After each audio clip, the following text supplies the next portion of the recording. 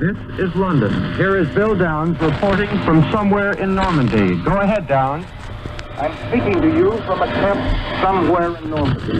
That's one of the two free France liberated 8 days ago by the invasion of British, Canadian, and American troops. It is 6:30 a.m. over here. The 9th day of the invasion is only a few hours old. If you hear strange noises during this broadcast, it's the RAF and the Allied Air Forces and the American Air Forces on dawn patrol. It's more than dawn patrol, it's dawn attack. I could take you right now in a 30-minute jeep ride to where the Allied troops are fighting. You can get to some part of the front in 30 minutes, no matter where you happen to be here. So much has happened these past 8 days that they seem like 8 months to every one of us over here. Americans have died, and British and Canadians have died, and a very great number of Germans have died. But the Allied forces have achieved what Hitler's henchmen said was impossible. We are in Europe to stay, and you only have to look at the face of an American doughboy or into the eyes of a man from Calgary or from London to know that we're not going to stop until we have completed the job. All this comes under the category of making history. The news from the front this morning is good. As a matter of fact, we've had no bad news report since the Allied forces crossed the beaches. On the American sectors of the front, the troops continue to widen the bulge, threatening the entire peninsula of Cherbourg. The British-Canadian sector likewise is slowly expanding. There are holdups at a village here or there, which the Germans have strongly fortified. There has not been much forward movement. But you might compare this bit of liberated France to a giant muscle, which daily is becoming stronger and stronger as the sinews of war pour into it.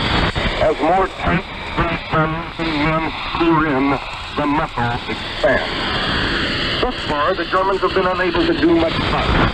However, last night and today, there are signs that the Nazi High Command has finally been able to get some French troops into the line.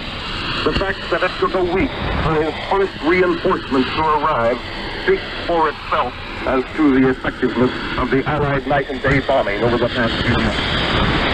But as the Germans reinforce, and we are reinforced, there can be little doubt that a big battle is developing. In this sense, the Battle of France is a race between the supply systems of the opposing armies. The force that gains superiority first will strike. You'll be interested to know that our supply position is all right.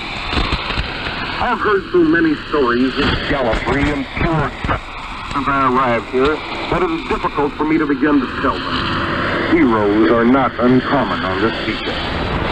I was lucky in my own personal invasion of France. I came in on a comparatively quick sector. As General Montgomery has announced, the battle for the beaches has been won. Sometime when we're not so busy, history will record the battle of the commandos who landed behind the German defenses and so disrupted the Nazis that they were firing at each other. Or of the Canadians who walked point blank into German shore fire to silence these guys. And the most glorious single action of the whole invasion was performed by the American assault force. They clung to their position literally by their fingernails. They fought as no Americans have ever fought before.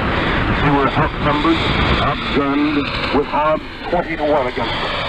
They took their position coming to a wall of shrapnel, mortar fire, and machine gun bullets that was terrifying. The casualties were high, higher than on any other field.